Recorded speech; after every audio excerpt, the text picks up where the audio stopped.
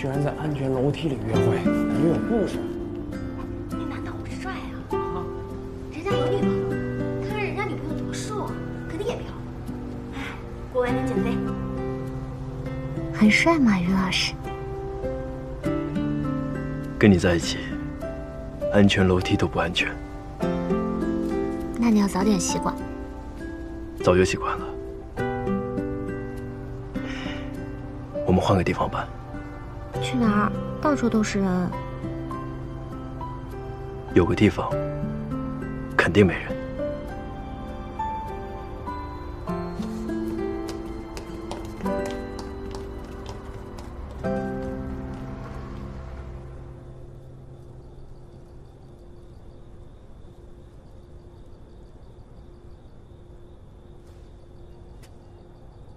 可以进去吧，谢谢，谢谢。好，好。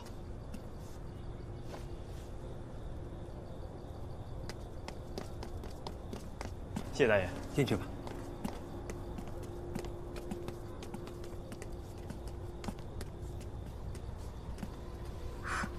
这么晚，大爷肯放我们进来啊？我跟大爷说，我以前是这儿的学生，想带女朋友过来看看。他说他还记得我。于大学神，他肯定印象深刻。可惜了，我女朋友不方便露面，不然的话，更方便进来。那是。其实早上我已经来过了，他没注意到。你今天来过了？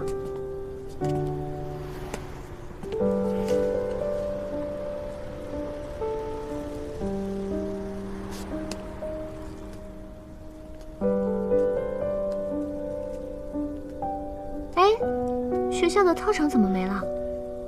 因为扩招吧。对了，你是不是以前有一次带着几个女同学跑出去采野花，被班主任批评了？你能不能记点好的呀？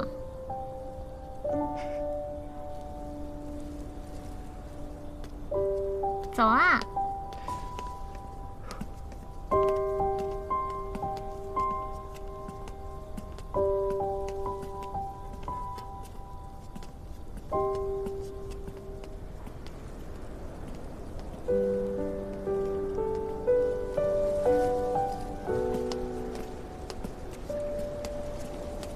以前从学校食堂吃完饭，就会从这里绕回教室。那个时候就觉得我们学校最漂亮了。你好像很少往这儿走。我一般奔球场，所以就很少碰到你。有一次碰到你是在那里，你还记得吗？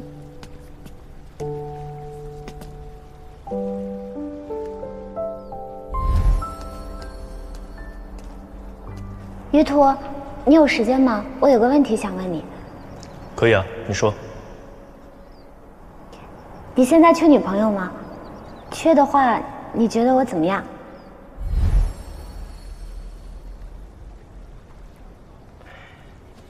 在你来的路上，我一直在思考一个问题。什么？你翻旧账怎么办？今天不会，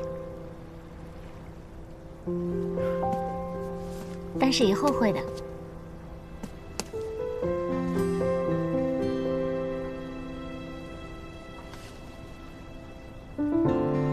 我很期待。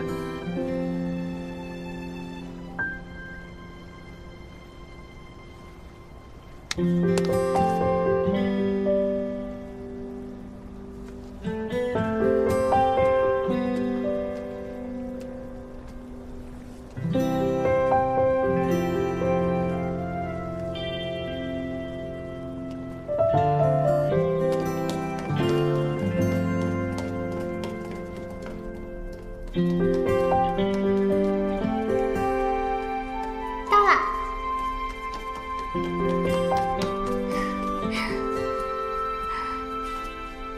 看不清。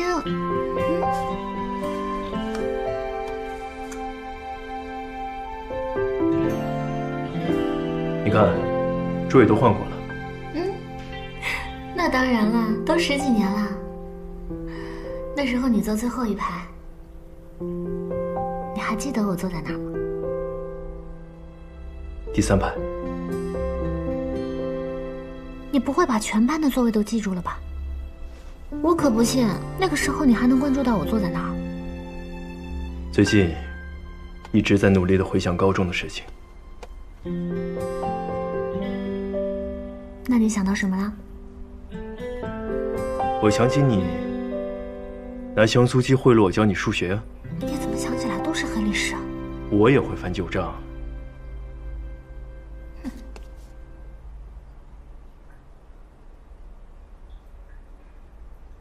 其实那个时候我一直都有一个目标，但是却没能实现。和我考同一个。